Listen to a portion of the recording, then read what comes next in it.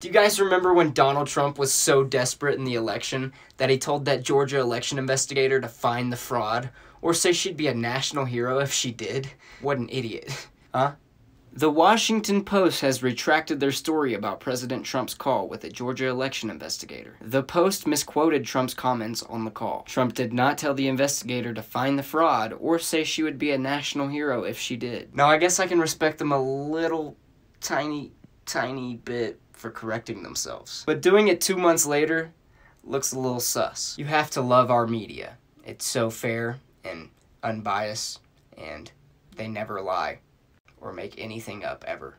They're so trustworthy. We're now learning President Trump pressured another Georgia election official during a phone call to, quote, find the fraud. This comes from a new report that has been confirmed to 11 Alive by a highly ranked source.